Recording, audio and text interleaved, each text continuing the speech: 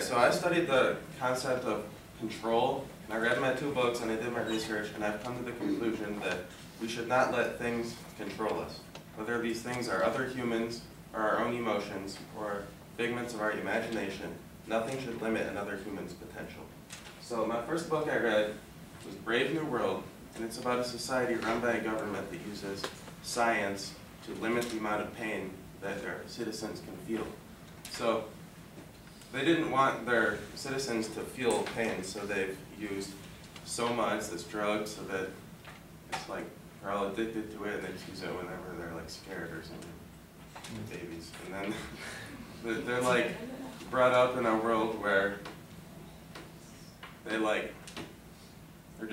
don't know how to think for themselves. They can't make decisions by themselves because they're like babied by the government. So they may seem happy because they can't feel pain because it's been engineered, their society's been engineered in a way where they don't feel pain. So they may think that they're happy, but what is happy to them might not be comparable to what's happiness to us because we can feel pain. So it basically defines the definition of happy, since we know pain.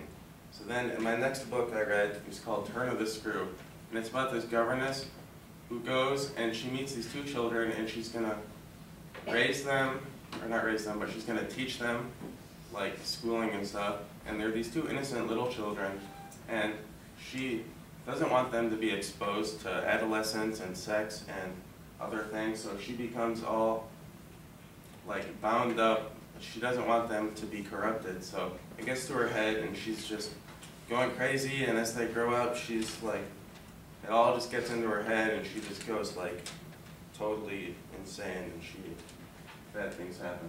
And then I studied the concept album by Pink Floyd, The Wall, and it's about this character whose dad dies in World War II, and his mom is like overprotective, and it isolates him from the rest of the world, and he doesn't know how to like connect with other people, and he's all controlled by his own like sense of imprisonment, and he like becomes so encompassed by his own hatred that he becomes the thing that he hates.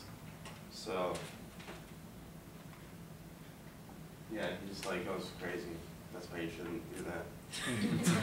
Alright, and then I found this website called markandangel.com, and they write like blogs. And whether you realize it or not, your emotions are subconsciously like controlled by other people. So you should limit the amount of like negativity that you receive from other people.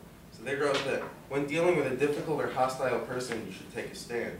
It's your life, and you cannot control what people do with you, but you can control how not to be reduced by them. So you decide now how to not let their actions invade your heart and mind. So when it comes to life, you need to be like the butcher and not the pig, not the innocent person who becomes like slaughtered by other things.